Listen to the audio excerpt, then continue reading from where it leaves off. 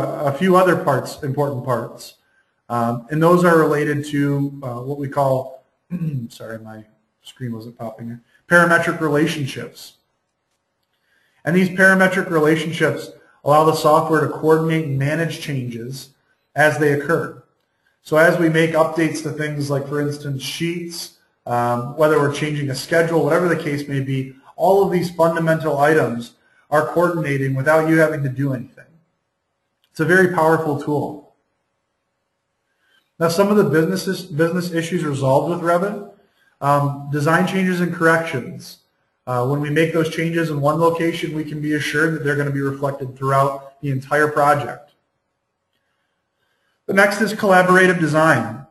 We're able to work seamlessly in one file through something we call work sharing. Now, we're not going to get heavy into work sharing in this presentation, but it is an important tool in allowing all of our staff to work on one file as opposed to having to read only and copy multiple files into one location. We're also able to do things like standardize our company standards very easily. The template program inside of Revit is seamless, and it's integrated very nicely throughout our file directories. It's very easy for us to become very standardized in the way we operate throughout the interface. We're also able to integrate design and drafting into one program. So no longer are we having to work in a program like SketchUp and then figure out how to translate it into basic AutoCAD. With Revit, we're able to do it all in one place.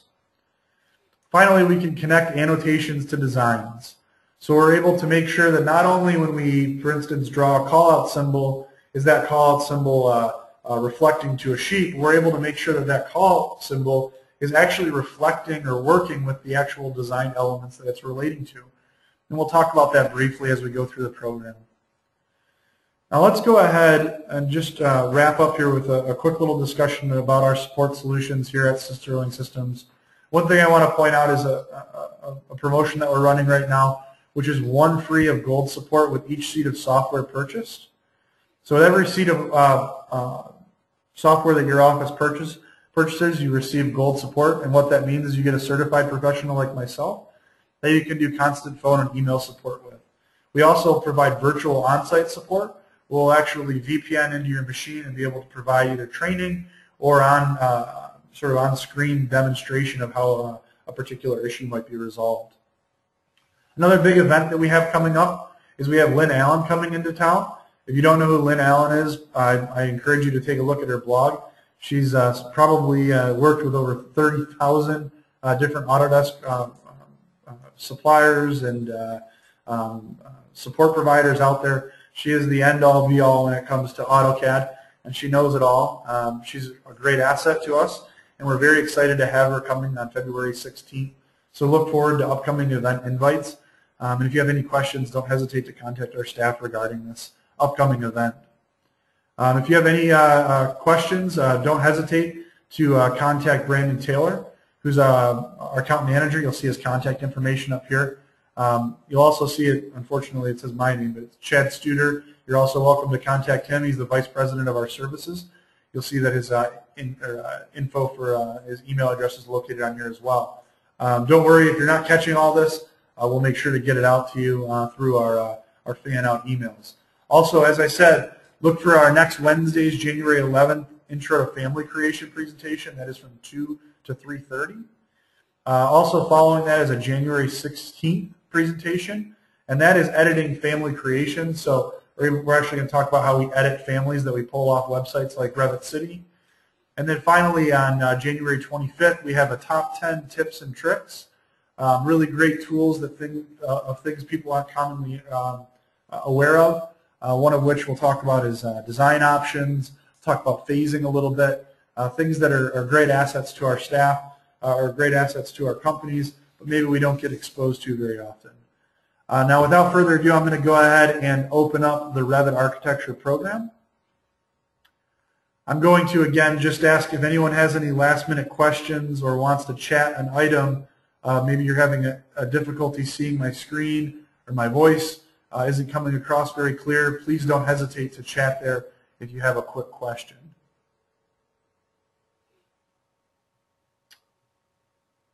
Doesn't appear that we have any. So I am going to go ahead and roll right into our Revit architecture demonstration. What I have prompted here is Autodesk Revit Architecture 2012. What we see right now is our recent files window on screen. And this is our startup window. So whenever we start up Revit, this is what we're going to see. There are three parts to this. The first is our project location. This is how we go ahead and start a new project. The next are family creations. We're able to build families from this portion of the project. And finally, we have our Resource Center. Resource Center is actually a new addition to the Autodesk family. It's a great tool that's become a part of all of the Autodesk applications.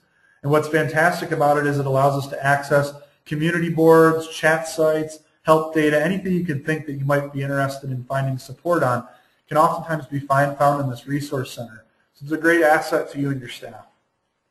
Now, in addition to that, we also have our Revit Start window, which is right up here in our upper left-hand corner. It allows us to start, create new projects, open existing files. You name it, we can pretty much do it from this window. What I'm going to do is I'm going to go ahead and simply start a new project. So I'm going to go ahead and hit the New button. And once I do that, I'm going to have the Revit interface prompt for me.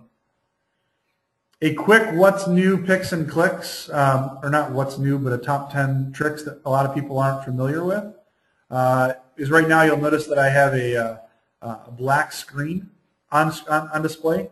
Many people are accustomed to seeing the white screen. Quick little tutorial, if you go to the options menu under graphics, you're able to actually invert your background color from white or black. So if you're interested in having a black background versus a white background, again, you can go up to your R symbol in the upper left-hand corner, find your options palette button.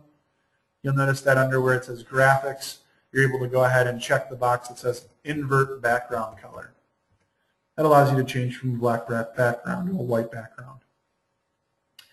Now there's a few different parts and pieces to the interface. Way at the top of the screen is the ribbon. And for those of you guys that have not seen the ribbon yet, it came to Revit, or it came to Autodesk actually in 2009. AutoCAD actually was the first recipient of the ribbon. It got it as sort of a trial basis in 2009. And it got fully exposed to it in 2010 when the Revit program took it on. And it has maintained the ribbon now since 2010 and into 2012. It's certainly not going anywhere. It's a nice addition to the Revit program. Many older Revit users are definitely becoming accustomed to using it now, and it is a welcome change from past editions of the program. What's great about the ribbon are some of the functionalities that you have with the panels and tabs, and we'll talk about what some of those are here in just a few moments. The first thing I want to point out, though, are these tabs at the very top of the screen. You'll notice that we have various tabs that we can flip through. The first tab that I'm going to talk about is the Home tab. And the Home tab is where we hold all of our modeling components, such as walls, doors, windows. We're able to do things such as roofs, floors, ceiling systems, or railings, staircases, you name it. Most of our modeling components are going to be found right here on the Home tab. The next tab we have is the Insert tab. And the Insert tab has things such as linking files. We're able to bring in our CAD documentation. We're able to import point clouds, which is actually a new feature in 2012. We can manage links, we can import images, we can also load families. The next thing we have is our Annotation tab, and our Annotation tab has all of our dimensions, our leader lines, things like text, hatch patterns, everything that you could think of that would go into developing construction documentation is oftentimes found on the Annotation tab. The next addition is our Analyze tab, which actually is another new feature that was brought to us in 2012. And it has energy analysis tools built into it that allow us to toggle energy settings, look at results and comparisons that we might find in the program. Really a great asset for those of you that are looking to do things like, for instance, shadow studies or heat loss or heat load gains. Next is our Structural tab. Our Structural tab has everything from placing beams, columns, to structural floors as well as beam systems. We're not going to delve into this too much today, but definitely a great asset. Next we have the Massing and Site tab, which we're actually going to kick today's demonstration off with. We actually are able to build masses, topographic surfaces, and we'll talk about this briefly in just a few moments. Finally, we have the Collaborate tab, and the Collaborate tab allows us to do that work sharing tool that I talked about briefly. Work sharing is a discussion that we have actually in our introductory Revit architecture training. So for anyone that's interested in learning more about work sharing, don't hesitate to contact Brandon Taylor to get a little bit more feedback on how we could be an asset in setting up work sets and work sharing for your office. The final three tabs that we have here are the View tab, which allows us to manage our views. We'll talk about this quite a bit. Our Manage tab, which allows us to manage the actual project content. And our Modify tab, which allows us to modify information as we create it on screen. The next tab that we have, or feature we have, is our Properties palette. This is also actually a newer feature into the Revit Architecture program. It came last year in the 2011 edition. It's very beneficial and has been very helpful in editing instance properties. And we'll talk about what instance properties are in just a few moments. Next we have what's called the Project Browser, which is down here on the bottom of the screen. See, I'm kind of having some circles pop up on screen for it right now. Now that Properties Browser, what it allows us to do is toggle through different views. So whether we want to toggle through a floor plan, an elevation, a section, or a 3D view, we're going to use that Project Browser to do that. What we're seeing in our Project Browser is right here on our main screen. It's our View window. And our View window actually goes ahead and is what we're pulling up out of our Project Browser. So all the content we build, all the walls we draw, all the doors and windows we place, we're going to notice prompt right here onto our display view. Now every single view, every view that we have in project has what we call display properties. And these are these property settings that we see down here at the bottom of the screen. Now every view has its own set of display properties, so we can adjust things like scale, our visual styles, shadow settings, all those sorts of things. And we'll talk about more of that briefly as we move through this demonstration later on today.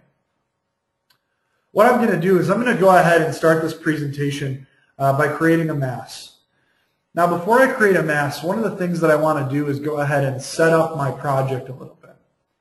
And what I'm going to be doing today is I'm going to be building sort of a generic office building, just to kind of get us introduced to the program. What I'm going to do is I'm going to go ahead and I'm going to open up an elevation view to start. Now our views are very important to us. They allow us to view different parts and pieces of the program, but they also have individual portions that make them sort of crucial in developing our 3D information. So as an example, when we look at an elevation view, we'll notice that we have some level lines in place. Now these level lines are very important to developing walls as we move through the project. So as an example, right now you'll notice that I have a couple of level lines in place. Now these level lines are very important because the level lines actually relate to one another. So as an example, if I were to double click on a level line and change, for instance, the height distance of a level line, you'll notice that that level line moves relative to the other level lines that you see on screen. Now I'm going to go ahead and add a few additional level lines. I'm going to go ahead and select this level line we see here, and I'm going to go ahead and create a similar one. Now what I'm going to do is I'm going to go ahead and add an offset property that allows me to just go ahead and place a few additional level lines in.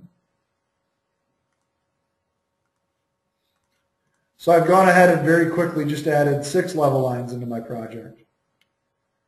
Now you'll notice something that's very important is over here in our project browser, as I did that, I also added levels in my project browser. So those level lines relate directly to the project browser. As I'm adding those level lines, that information is automatically updating in that view as well. Now next what I'm going to do is I'm going to go ahead and open up one of my floor plans. So I'm going to go ahead and open up level 1. And I'm also going to go ahead and open up a 3D view. So I'm going to open up a few different views inside my project. Now on my View tab of my ribbon, I have a little tool here called Tile. And what this Tile tool allows me to do is actually tile all 3 of those windows on screen. Now what's great about that is that I'm able to see what's going on in all of these different screens as I work. I'm going to go ahead and open up my floor plan view, and I'm going to start by generating a mass. Now I'm going to go ahead and select over here that I want to create an in-place mass. And I'm going to go ahead and name my mass office building.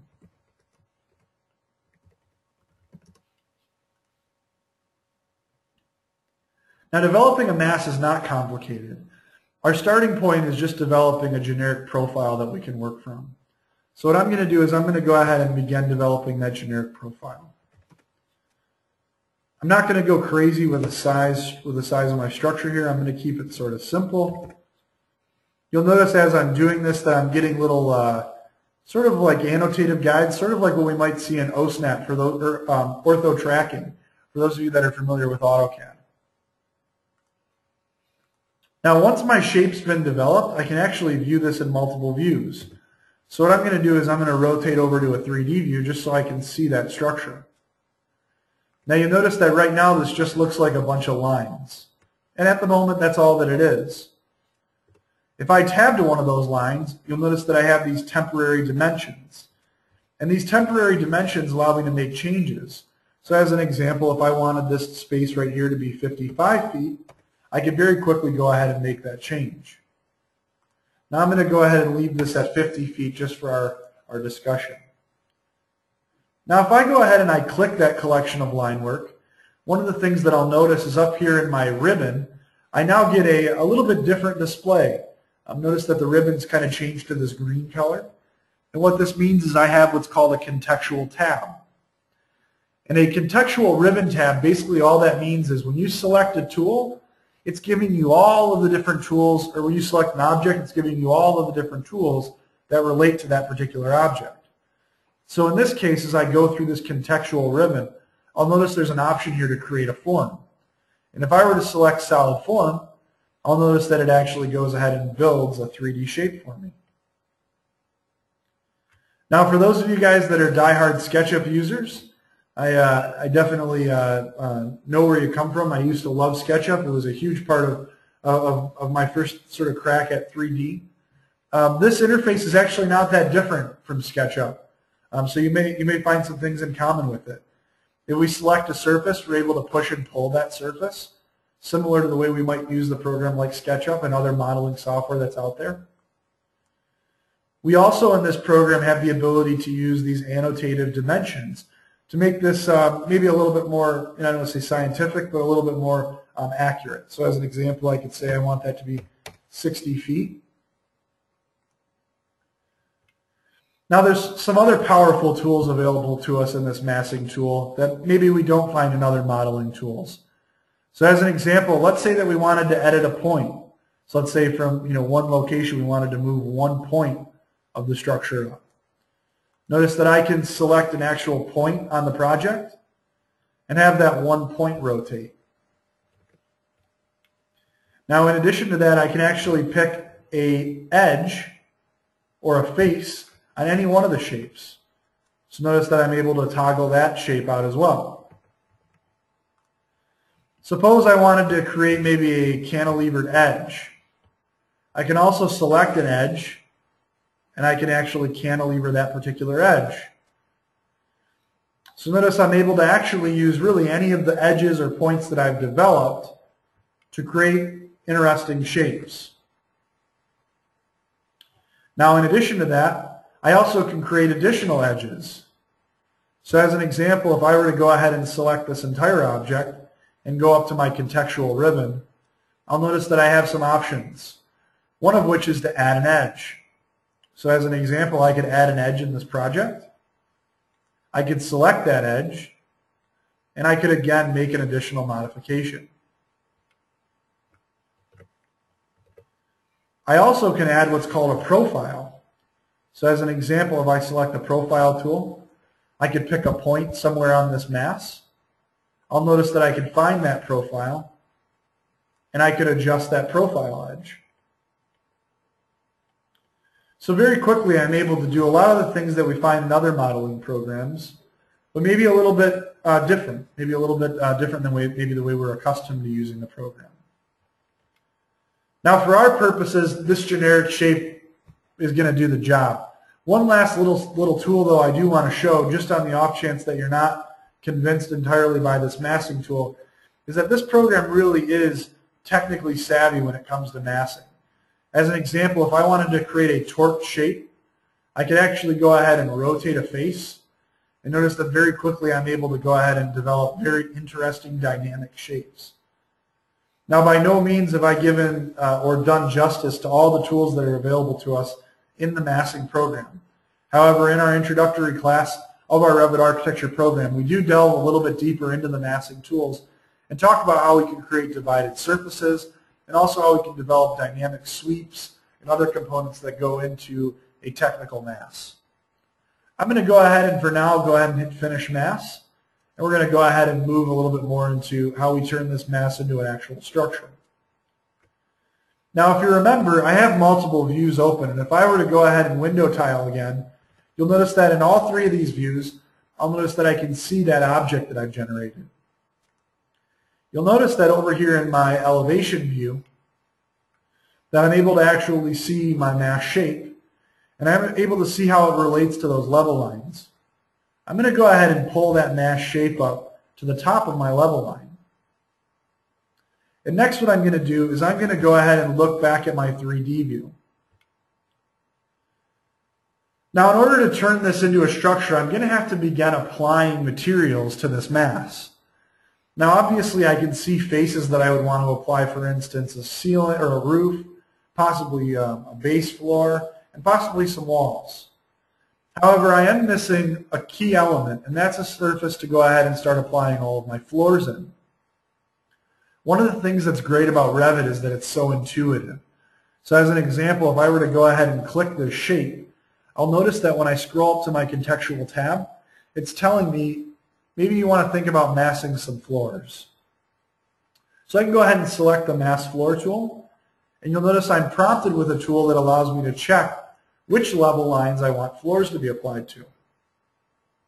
I'm going to go ahead and say OK, and you'll notice that I now have some floors in place. Now, by no means is there any material applied to this, nor is there any dimension applied at this point. It's just really a generic surface. Now, what I'm going to do is I'm going to go ahead and start applying some actual materials to this generic mass that we see. I'm going to navigate up here in the ribbon to the Massing and Site tab. And on the Massing and Site tab, I'm going to notice that I have a few different tools available to me. I'm able to, from this tab, mass curtain systems, roofs, walls, or floors. I'm going to go ahead and start by massing some floors. Now, when I go over to my type selector in my Properties palette, I'm able to navigate to some generic floors that I might want to use on this project. I'm going to go ahead and select a floor type, and I'm going to go ahead and start picking various floors that I want to use or that I want to select. Once I'm done with that, I'm going to go ahead and hit my Create Floor button. And once I do that, you'll notice that if I zoom in just a bit, there's now a material applied and also a thickness available to me for that floor that I just added. Now, in addition to floors, I'm going to go ahead and start adding some walls to this project. I'm going to again go to the Massing and Site tab of the ribbon.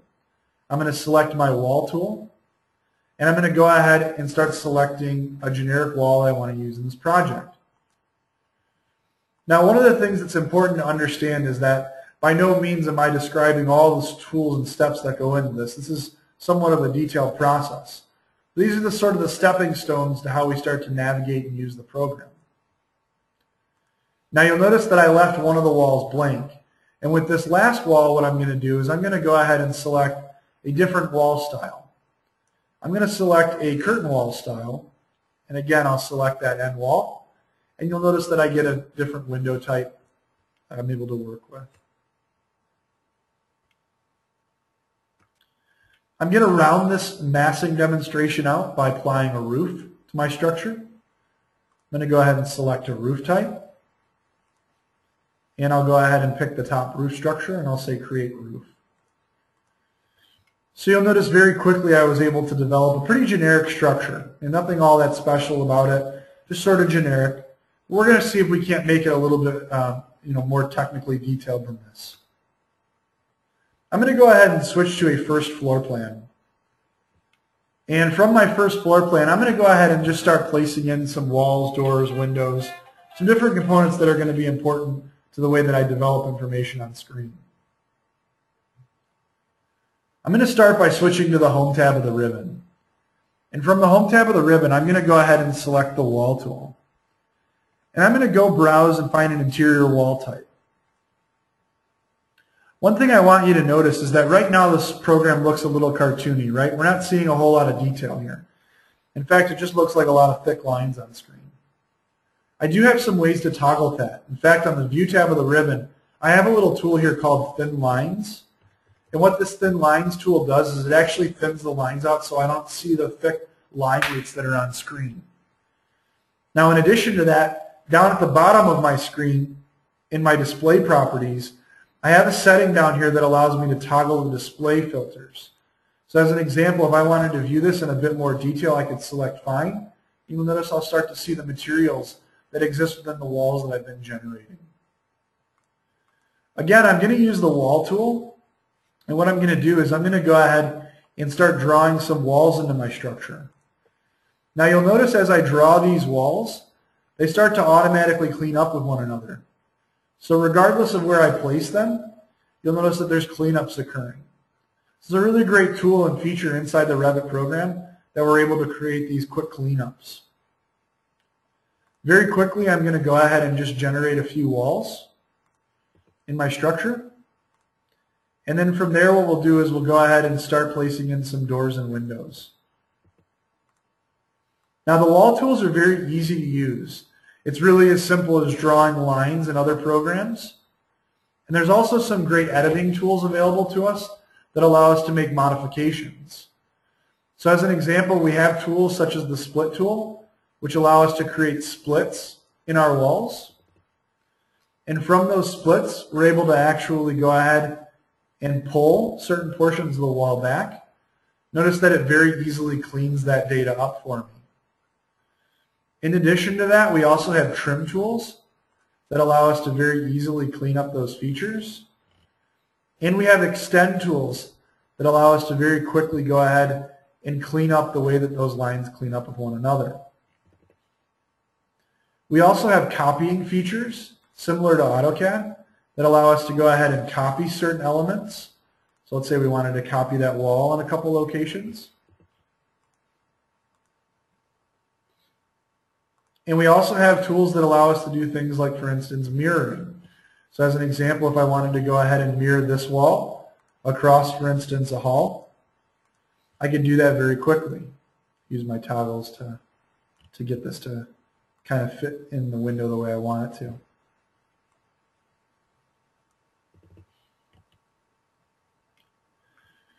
Now we also have some content available that allows us to go ahead and place in, for instance, things like doors and windows.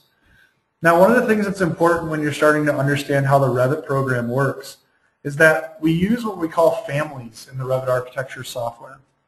Now, a lot of people get confused by what this idea of families are. And families are really all the nuts and bolts that go into Revit architecture. We have two different types of families.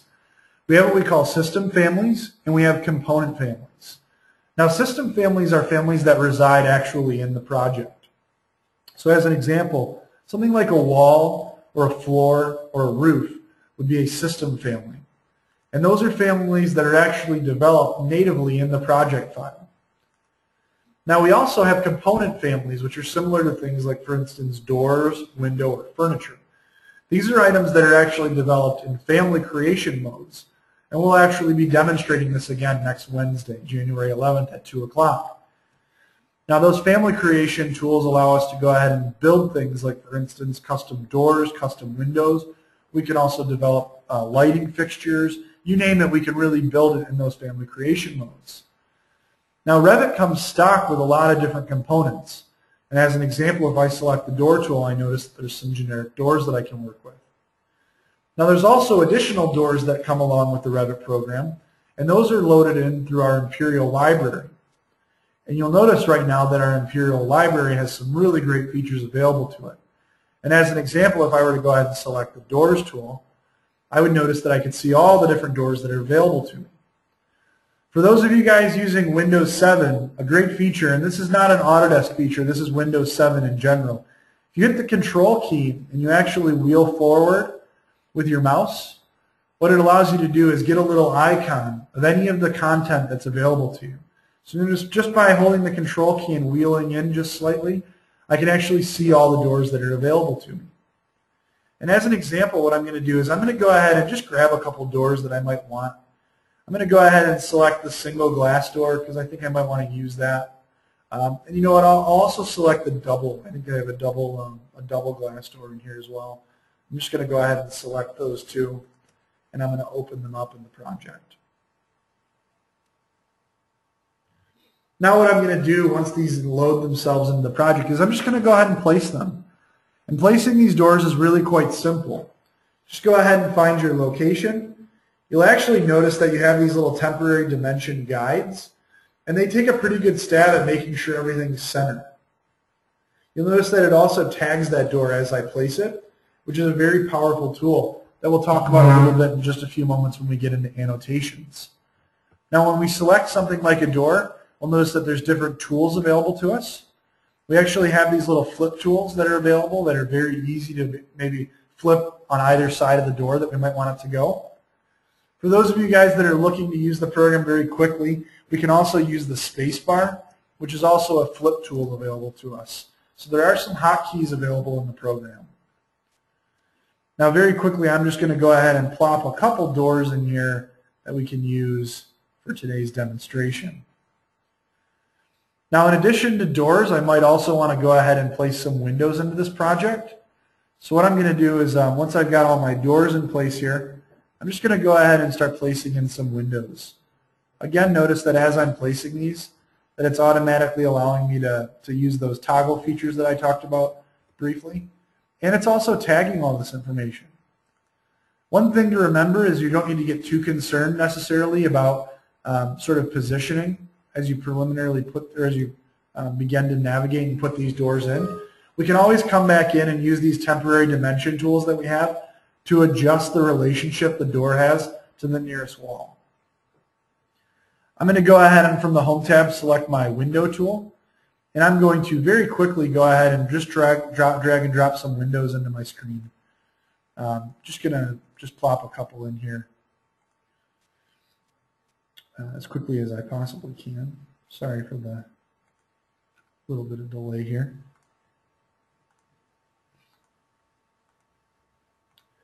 Now, you'll notice that I'm doing this on this first floor right now, which is great. You know, I'm getting this information to show up on screen the way I'd want it to. And I'm also going to go ahead and try to translate this data onto my corresponding floors. So I'm just going to go ahead and finish up by just plopping a couple more windows here. And then I'm going to go ahead and switch to a 3D view. So you'll notice very quickly that, you know, just in a few moments here I was able to go ahead and place in some windows and some doors into my project. Now what I'm going to do is I'm going to go ahead and try to add these windows to the entire structure. So I'm going to go ahead and select everything I see on screen here.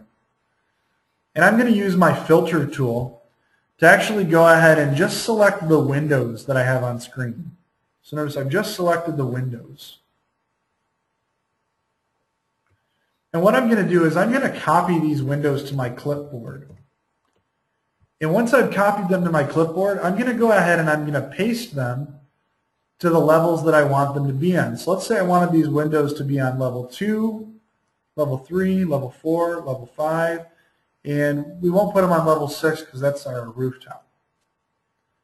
By simply saying OK, it's going to go ahead and think for just a few seconds, and notice it goes ahead and places all those windows up to our corresponding floors. Now, one thing I like to point out at this point is our massing tool. Now, a lot of people ask at this point is, well, great, you know, you were able to use that mass and very quickly place some walls, throw in a couple doors, put a roof in, sure, it looks great, awesome job. But, you know, I could have done that just as easily by starting right from the get-go and using the wall tools. Well, one of the things that's nice about our massing feature is that, let's say that a change happened or a client changed their mind, which I know rarely happens. A little bit of sarcasm. But what I'm going to do is I'm going to go ahead and just tab to that mass. I'm going to go ahead and select that mass. And what I'm going to do is I'm going to just go ahead and change it a little bit. I'm not going to be overly accurate with it. I'm just going to say that the client got a little bit more money and wanted to make the structure just a hair bigger in 2 directions, right? Just wanted to make it a little bit bigger. We'll notice that my mass has grown now, but my shape hasn't, right? My structure hasn't. If I were to select that mass, if I just go ahead and pick that mass, you'll notice that I have a feature up here called Related Hosts. And if I select that feature, it selects all of the content that I've created based on that mass. And it now provides me with an option to update to face. And if I select that, what it does is it actually goes ahead and it updates all of my faces to coordinate with the actual massing that I had done. So you'll notice that it actually went ahead and grew the structure and subsequently made everything a bit bigger. Now obviously I probably need to go back in here and add a few windows, but for a schematic development it was able to do a pretty good job for me.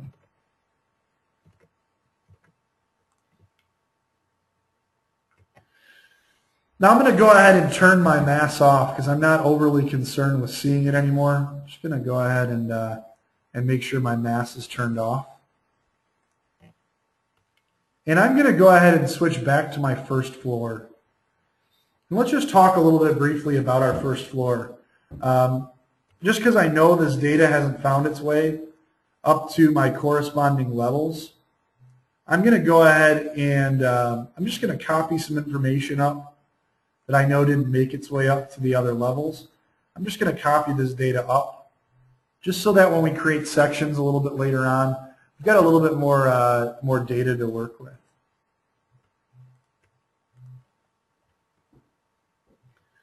Now, one of the things that I get asked a lot about is developing some cool schematic data that we can very quickly display to clientele.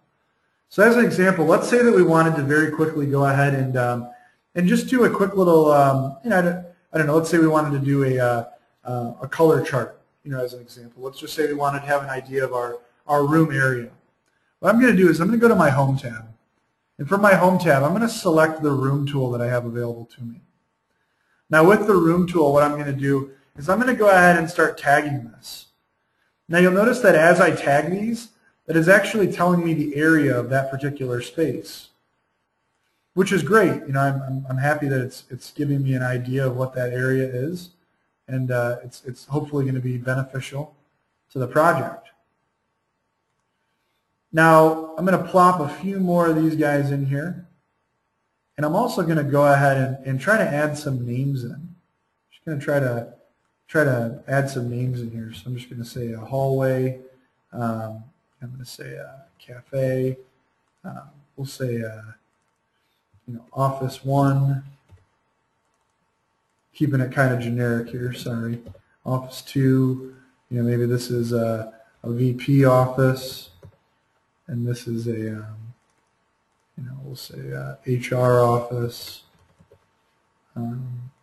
the IT, we'll say break room. I don't know how you guys have it in your offices, but in our office, the break room has always seemed to be right next to the IT room. I don't know if that's the IT guy's doing or how it goes, but he always seems to get the benefit of that. Not a knock on IT guys, just lucky to get to pick your office, I guess. We'll say president office out here. And then we'll say I've always wanted a corner office, so I'm going to make my office out there. I'm going to go ahead now and I'm going to add a quick little color legend that just lets me see this a little bit better for my clientele. I'm going to go ahead and grab the legend tool, and I'm going to place that legend on screen. I'm going to say that I want the color scheme to be set up by names, and I'm going to say OK. You'll notice that very quickly I was able to develop a quick little color legend that I'm able to present to my clients if I wanted to. Now, let's say I wanted to take it a bit further than that. They wanted to really quick have an idea of what the dimensions might look like in this space. So what I'm going to do is I'm going to go ahead and just quickly do a schematic dimension plan. Now, we could always do the typical way that you go about dimensioning something. We could grab our dimension tool and we could pick a start point, and we could just kind of arbitrarily go through and pick points, right? I mean that method's always worked in AutoCAD, and it could definitely work in this program as well. It didn't take too long, right? A little tedious, but it got the job done. Could do an overall if I wanted to. Got the job done, right? It wasn't super fast, but was able to get the job done. We also have the ability to do it just a bit faster than that. Suppose I grab the Align Dimension tool. One of the things that I have whenever you grab a tool is we have what's called an options bar, which is located right below the ribbon. And if I look at the options that I have available to me when I create dimensions, one of the options I have is to generate dimensions based on an entire wall. And I could actually go into the options of that, and I could say, for instance, I'm interested in the openings. And for this case, we'll say we're interested in center points. I'll also go ahead and say I'm interested in intersecting walls, and I'll say OK. Now really at this point, it's just as simple as picking my wall, right? I just go ahead and pick my wall, and notice that as I pick my wall, it goes ahead and dimensions it, right? It's pretty quick, not too labor intensive, and I'm able to get quite a bit of data just with a few clicks of the mouse. And if I wanted to maybe do some overall dimensions, I could do that very quickly as well, just by just changing my options a bit. Just makes it a little less tedious, right? I mean, anything we can do to click the mouse a few less times in the day and just get done with the mundane tasks a little bit faster. So again, just in a few short minutes here, I've got a pretty respectable display here. I've got a nice room legend to go along with a dimension plan with areas for each one of these spaces. I've also got a nice 3D. I've got something that's sort of nice to look at here, somewhat creative. I've also got some elevations that I can take a look at. Notice as I switch between my different elevations, I'm seeing the different elevations that are available in this structure. So very quickly, I've got quite a bit of information that I've gathered from this screen. Let's say we wanted to take it, just a little bit further, right? We always want to try to press just a bit further, see if we can't get just a bit more information out of our projects, right? Let's go ahead and create some sections. What I'm going to do is I'm going to go to the View tab of the ribbon. And from the View tab of the ribbon, I'm going to select the Section tool. I'm going to pick a start point and a stop point. And what's great about the Section tool is when we select it, we've got some different features available to us. As an example, we can flip the direction of the section. We can use this big toggle box that we have, this sort of a dash blue line. We can use that to toggle the depth of the section. We also have these little recycle symbols, and what these allow us to do is actually toggle the section head that we see on screen. A question that I get a lot of times is, hey, is that section head customizable? Can we make that however we want? The answer is absolutely yes. We can set that up, however you want it to look and feel. And that's also a service that Sterling can provide your team with. Now, if I go ahead and I select that section symbol, I'm able to actually right-click and say Go to View. And when I do that, I'll actually see the section of the building. Now, what's great to remember about Revit is that, unlike a lot of the other programs that are out there, is that Revit is not just a program that works in one view. We're also able to actually edit content in a section. So as an example, if I wanted to move a door, I could move the door right here in a section if I wanted to. I don't have to just wait till I'm in a floor plan view to do that. I'm going to go ahead and move back to that floor plan view. One of the other questions that I get a lot of times is how do I create a split segment? So as an example, let's say there was a point in the section that we wanted to maybe toggle where the section cut was occurring. I can actually go ahead and hit the split segment tool that I find in the ribbon, and I'm actually able to go ahead and split a section of that section line. And now when I go ahead and say go to view,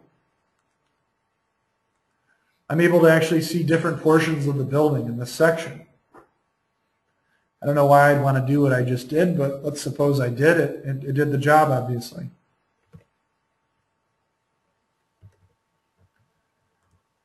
Now, in addition to sections, we also can create what are called callouts. I'm sure you're all familiar with them. We could create a callout in a floor plan view if we wanted to.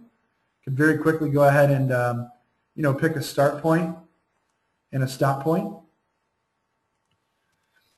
And these callouts are also customizable. I can adjust where the head goes. I could adjust the toggle on it if I wanted to. A lot of different features that I have available to me. And what's great is that, of course, when I go ahead and I select this callout view that I generated, I can right-click and I can say Go to View. And notice I get an enlarged version of that space. You'll notice that some of the detail's gone away. That's because the detail that we set up in the previous view is specific to that view. I have to recreate some of that data to have it relative here. But I'm not going to worry about that so much right now. Now I also can create a callout view in a section. So I'm going to go ahead and say Go to View. And I'm going to just take a look at one of my walls here. I'm going to go ahead and create a quick little callout of one of my walls.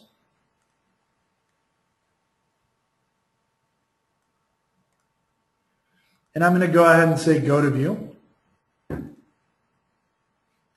Now I probably would want this wall section to maybe be at a larger scale. I'm just going to change it to 3/4 as an example. Pretty difficult to read at this point, right? I mean, it's not incredibly legible. It's somewhat complicated to really see. So we might have to make some adjustments just so that we can view this information a bit better. What I'm going to do is I'm going to create some breaks. And this program is really great for creating these kinds of breaks. What I can do is I can always go ahead and select what's called the crop region of a view. You'll notice in these crop regions that I have these little break symbols. And if I click those break symbols, what I'm able to do is I'm actually able to go ahead and adjust the view. Now bear with me for just a few seconds here, because what I'm going to do is I'm very quickly going to go ahead and create a few different breaks in the project.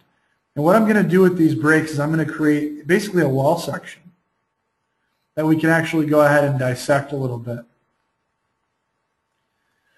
Now notice that as I'm doing this, it's creating some pretty large gaps, right? I mean, we're seeing these pretty large, wide gaps that obviously aren't ideal in displaying this kind of information.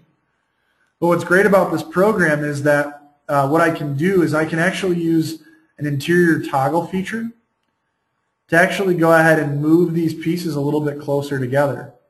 So notice I can move these sections of wall as close as I might want, move them together. So I can turn a 60 or a 75-foot wall section into a much smaller display very quickly. And by simply turning off my crop region, I could also go back in here and add break lines if I wanted to do that. Now what's really powerful about this tool is that you'll notice right now, maybe I need to up the scale just a bit higher. You'll notice right now that it's obviously showing my level lines still at their correct heights. Now even more so than that, if I were to go ahead and create a dimension between two level lines, notice that it maintains that dimension, right? It maintains that that's 15 feet, even though I've moved these two objects significantly closer to one another. And regardless of whether or not I move these objects further apart, that dimension of 15 feet remains consistent.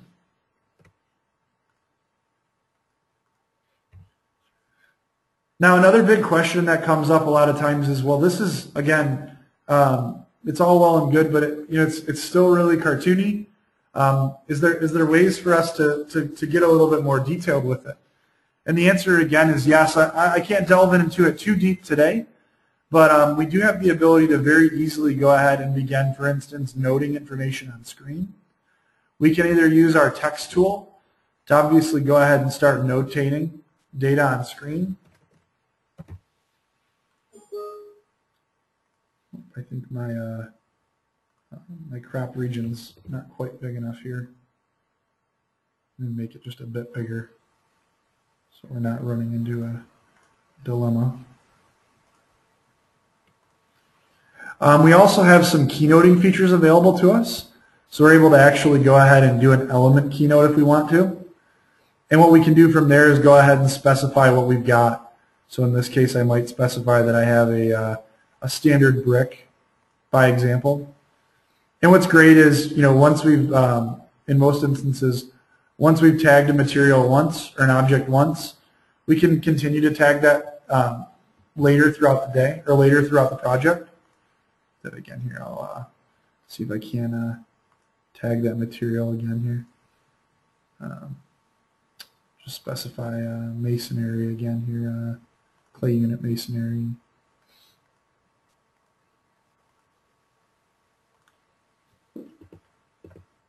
So again, we're able to very easily go ahead and tag this data into our project.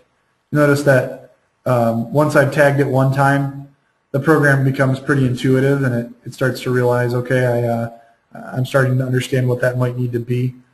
So it'll start to sort of take guesses, or not so much guesses, but definitely make reinforced decisions to understand what something might be or isn't or isn't. So again, I'm able to very quickly go ahead and start tagging different objects using the keynoting tool. Now, in addition to that, if I wasn't happy necessarily with the representation, I could always use my detail lines tool to obviously draw in, if I wanted to, mortise joints. I don't have to be so untechnical, it doesn't have to be so mundane like that. I also can use what's called a component or a repetitive detail. And in this example, what I'm going to do is I'm going to go ahead and I'm just going to draw some brick. So notice that I'm able to very quickly use the repetitive detail tool to draw some brick into the project. I've also got insulation tools that allow me to very quickly, for instance, draw insulation into my project.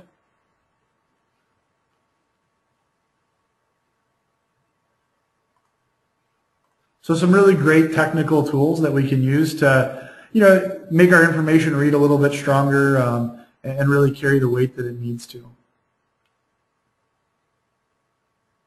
Now again, this is really just sort of a crash course into the documentation settings that we have available to us.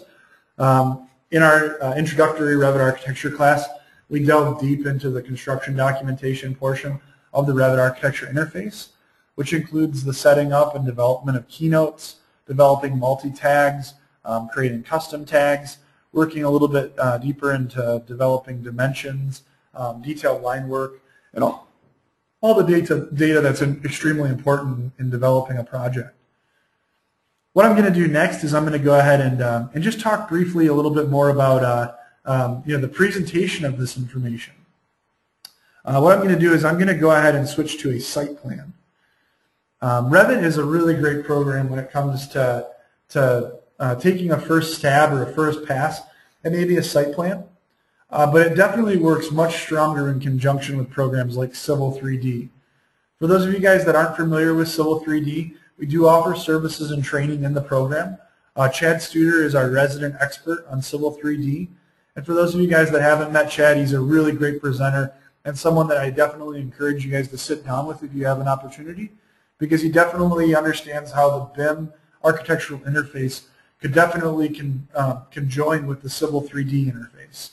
So definitely a very important person to speak to and work with if you have an opportunity, and definitely I recommend sitting through a presentation of his if you have an opportunity. But we don't have a point cloud just at the moment, so what we're going to do is we'll make our own mass, we'll make our own site. So what I'm going to do is I'm going to go to the Massing and Site tab, and I'm going to select the Topo Surface tool. And what I'm going to do is I'm going to go ahead and just place a few points around my structure. Something kind of generic here, nothing too crazy. And you know what? I kind of think I would like to have, I'd like to kind of have a hill of some kind. So what I'm going to do is I'm just going to, in the background here, I'm going to add a little topography, just so I have a little bit of a, kind of a hill or something to kind of to look at as scenery. And what I'm going to do is I'm going to go ahead and say finish, and I'll switch to a 3D view. And you'll notice very quickly, right, I've developed kind of a generic site to work from. I'm not too fond of the dirt look here. So what I'm going to do is I'm just going to very quickly change the background here to be, to be grass as an example. Didn't quite get it there.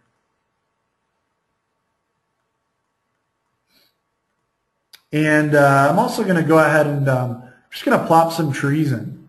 I'm going to just plop some trees around the project, dress it up a little bit, make it look a little bit snazzy. Just try to get some more data on screen here, just so it's really reading the way I want it to. I'll throw a couple different trees in here so I don't, just have a bunch of the same. Now the program definitely doesn't replace a program like, for instance, 3D Studio Max. It actually works very strongly and has a very good partnership with the Max software. But when we're doing initial schematics, the program is very helpful in developing, for instance, preliminary renderings, or maybe just a quick little one-pass image of what you might want the structure to look like. So as an example, I'm going to switch back to my site plan, and I'm going to very quickly go ahead and generate what we call a 3D camera view. And what I'm going to do with this 3D camera view is I'm going to pick a start point from the view, and I'm going to pick a focus point. And you'll notice that very quickly I'm able to develop kind of a generic view of my structure.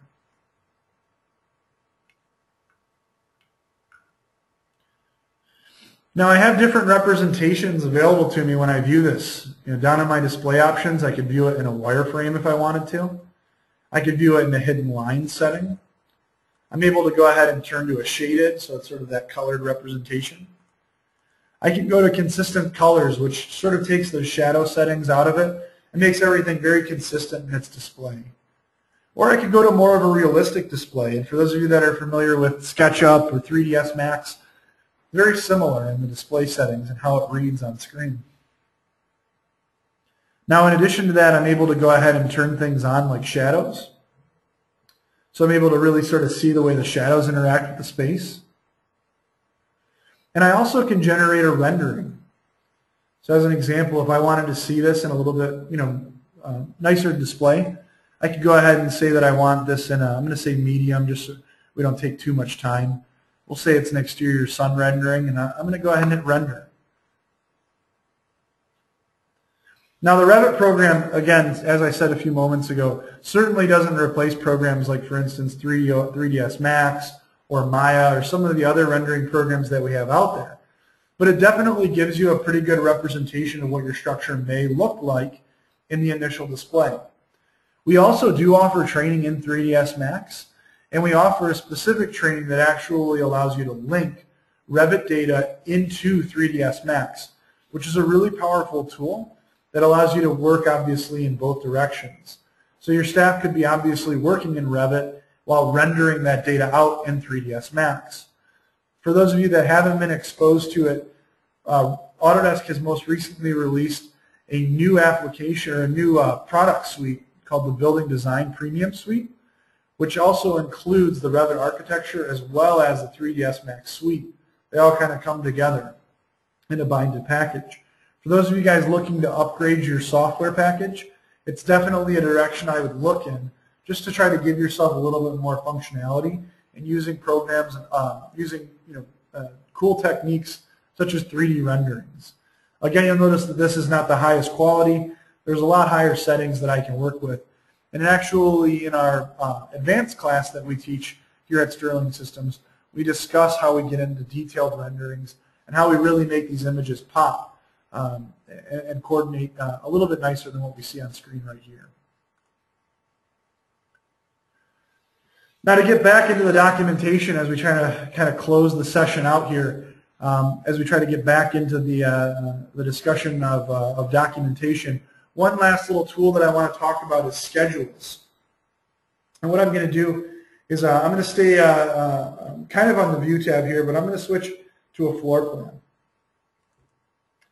Now, from my floor plan view, what I'm going to do is I'm going to go ahead and I'm going to go ahead and turn my schedule tool on, and I'm going to say that I want to create schedules and quantities. And from here, what I'm going to do is I'm going to say that I want to create a door schedule, and I'm going to say OK. Now, creating a schedule is as simple as selecting parameters that you want to schedule by. So as an example, what I'm going to do is I'm going to go ahead and start by saying that I want to schedule by the mark. From there, I'm going to go ahead and say that I want to schedule by the family and type. Something like, for instance, height and width might be important.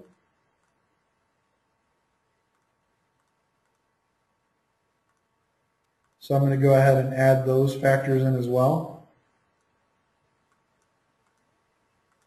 You'll notice that I could also add things like, for instance, I could add features like cost. I could add things like, for instance, the level that that's located on. I could add the rough height, the rough width, you name it. There's a lot of different parameters that you can add into these projects.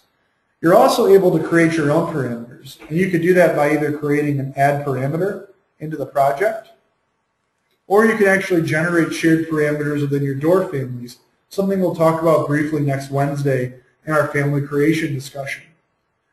Now, once you have all your parameters in place, we're able to go ahead and very quickly develop a schedule that we might want to see on screen. You notice that I very quickly developed this door schedule. I've also categorized it by the specific level that those particular doors reside on. Now, again, a powerful tool is that these schedules actually correlate to objects in the model. So as an example, if I were to open up that level 1 again and split screen between, for instance, my floor plan and my door schedule, if I select a door over here in my schedule, you should notice that it actually selects the door over here in the floor plan. So as an example, if I decided that I wanted to change a door family to, let's say, a single glass, I could do that in the schedule and it would change it over here in the project or in my view. You'll notice that those changes are occurring instantly. There's no lag. There's no hitting a regen button. They just immediately occur. Those updates immediately change.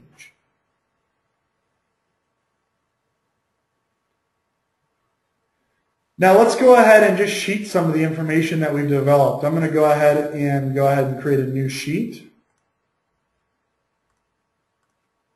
So I've got my new sheet on screen here.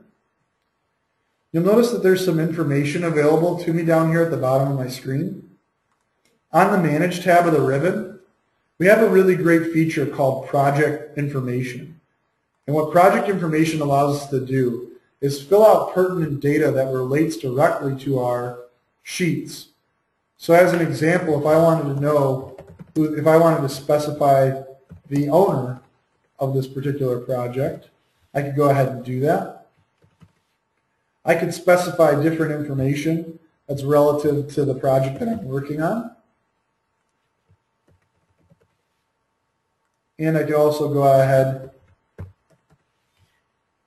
and have that information prompt itself into the actual project. Now, I don't have to just necessarily be in the project information to do this. I could go ahead and say do it right from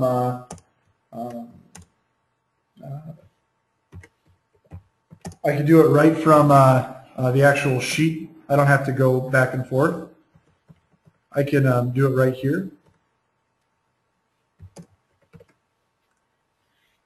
So I can do that very quickly. Now in order to go ahead and start populating this sheet with actual information, all I need to do is go ahead and start dragging a view onto screen. Just drag those views onto screen.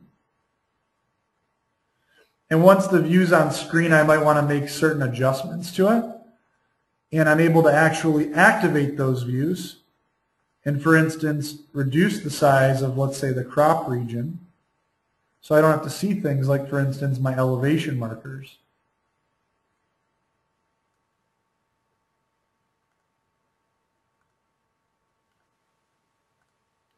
So very quickly, I'm able to go ahead and generate a quick little sheet using all those generic views that we developed.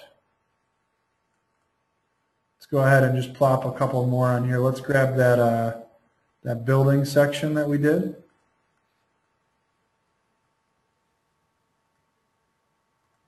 Able to get that on there.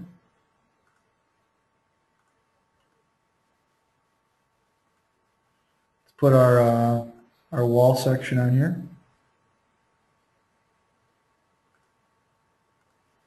Able to get that on there pretty nicely. And if I wanted to, I could even I even could put that rendering that we did on here. Let's go back and take a look at that guy for just a second.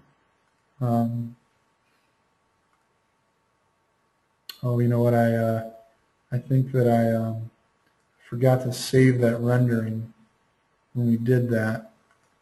To render, well, you know, we'll cancel that rendering here just for a second, just so we don't have to sit through that. And what we'll do is we'll just put we'll just go ahead and put that 3D view on here instead, just to save some time as we start to run out here at the end of the presentation. So I'll throw that 3D representation on. And if I wanted to, I could you know, I could select that view and you know, we could adjust the size of it. You know, maybe we want this to be 10 inches, just so it's filling that space up there a bit better.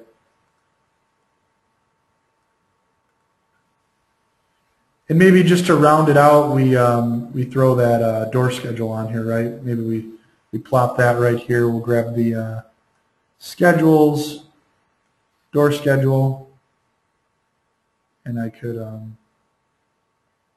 plop that sucker on there. Just get rid of that guy for a second here, and we'll move that up.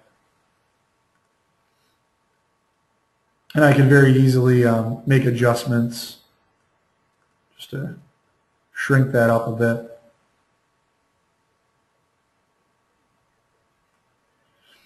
Now it might be a little bit easier to get that 3D view that we did on here. So in just about an hour, we were able to build a you know, a pretty generic structure. Now I'll leave it that. A pretty generic structure. We were able to build that, but we were also able to go ahead and, in that same time, obviously develop a you know, a complicated set of sections. You know, a detailed drawing with some keynotes on it, as well as a detailed schedule, and sheet it all. So pretty quick to develop those introductory segments. Again, this is just an introduction to Revit architecture, so we really haven't even scratched the surface of all the nuts and bolts that really reside in each one of those components we discussed. There are definitely features that we still need to cover, and things that I would want to spend quite a bit more time discussing. But all in all, there are some great opportunities in working with this program, and we can develop really technical documentation. I'm going to go ahead and just pull up a quick little model for you guys, just so you can see some of the capabilities that are available to you in the software. We don't have to do just simple, uncomplicated structures. We can get very technical in our presentations and very technical in the documentation we create, just by simply developing you know, more complicated models. The one that I'm going to open here very shortly, a very large-scale hospital structure that I worked on that I think would sort of speak to the level of detail that really can be put into a structure that might be a little bit more common to the work that you and your office do. While this loads, again, I just want to thank everyone for participating today. If I could, just to recap a couple of things. Again, February 16th, if you can mark it in your calendars, Lynn Allen, Autodesk representative, will be in town. Really, really great speaker, well respected in the industry.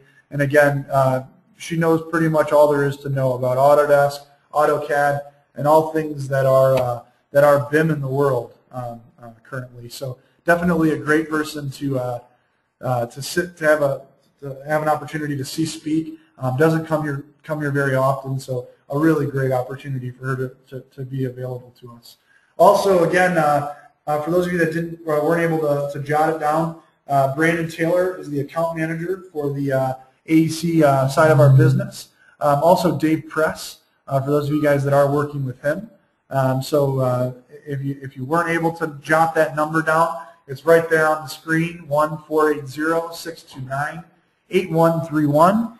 You're welcome to contact myself or Chad Studer, who's the Vice President of our Services Division, through that line.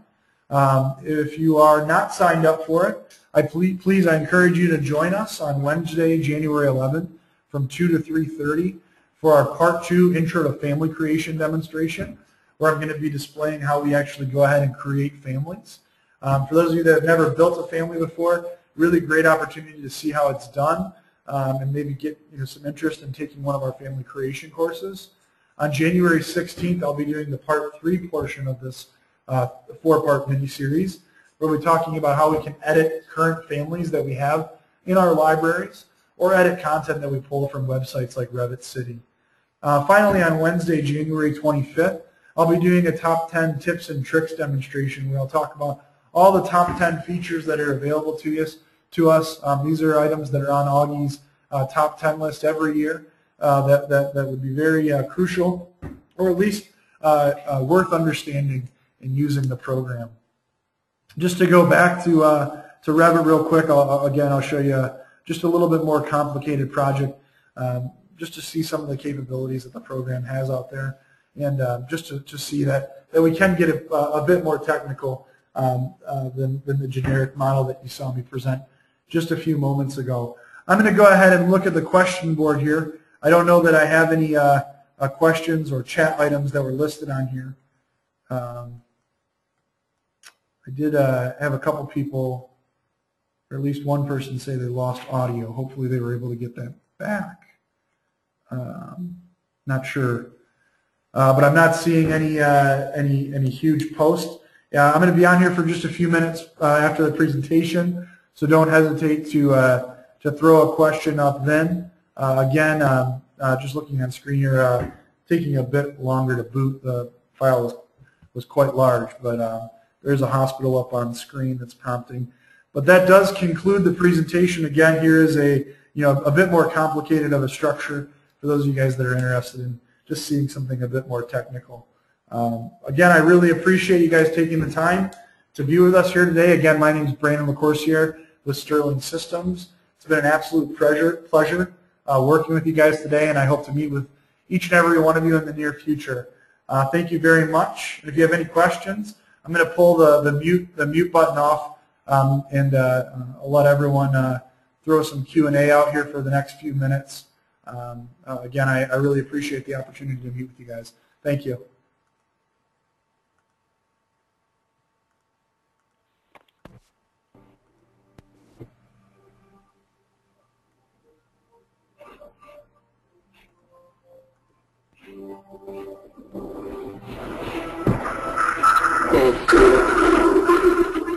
I believe the mute button is off for everyone. If you have any questions, just go right ahead and chime in.